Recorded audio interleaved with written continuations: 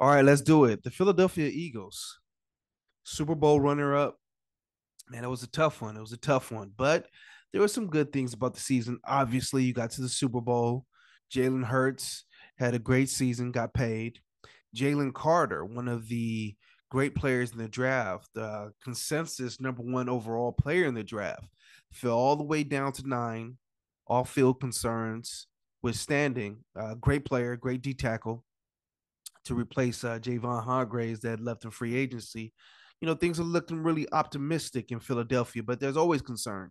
And I think the biggest concern going into this season is this tough rock'em sock'em robot schedule that they have. Now, there are some other concerns. What's going on with the safety position?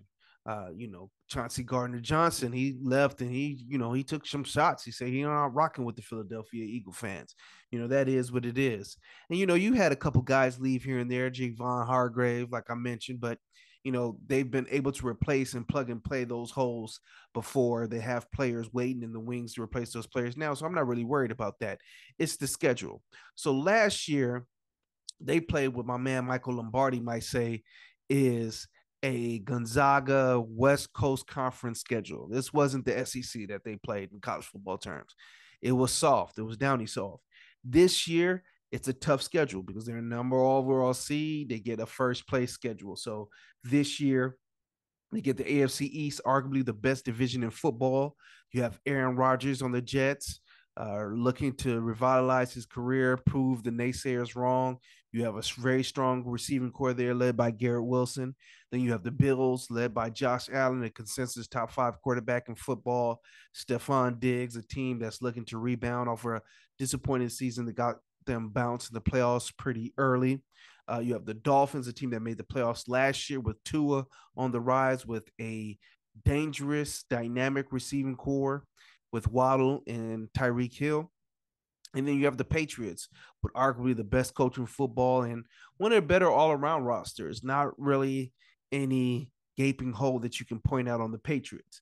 And then you have the NFC West with the 49ers, a team that the Eagles beat in the NFC Championship game, a team that feels hey, if our quarterbacks didn't get hurt, we would have beat y'all last year. So that's on the schedule. My brother ran into Shanahan at the Kings game 7 versus the Warriors, and Shanahan told him straight up, man, I think we would have beat y'all. Now, my brother is a diehard bleeds green Eagles fan. But that's how the Niners are feeling. If you ask their fan base, they think they would have won that game. You have the Seahawks, who a team that made the playoffs, a team that for one half at least played the Niners pretty tough, that was able to get a top 10 pick because of the Russell Wilson trade. And they're looking to, build off the season they had last year. You have the Arizona Cardinals, a team that's struggling, to tell you the truth, with Jonathan Gannon, who he lied on the Eagles beat reporters' names. They didn't really appreciate him lying like that, but he's going to try to pull out all the stops to win that game. And Kyler Murray should probably be healthy by that time. This game is towards the end of the season. And then you have the Rams with Sean McVay, one of the best young coaches in football. Now, I think that this team might be a sneaky number one overall pick destination type team. I just don't think the roster is there, but it's Sean McVay. You never know what can happen. That Monday night game where they played the Raiders last year and they brought in Baker Mayfield after 2 days and they end up winning. You never know when you have a great coach. So it's an interesting schedule. Obviously, you have the Cowboys, a team that on paper might have the best roster in the NFL, uh, depending on what Gilmore and Brandon Cook looks like. So that's a team that's definitely going to be tough. The division has all gotten better. Washington Giants, and then you get the Chiefs as well. So this is a really tough schedule. You have to take this schedule seriously. You can't take this one lying down. So there are looking to be the third team in the last 30 years to go back to the Super Bowl after losing the Super Bowl. 2018 Patriots did it. 93 Bills did it.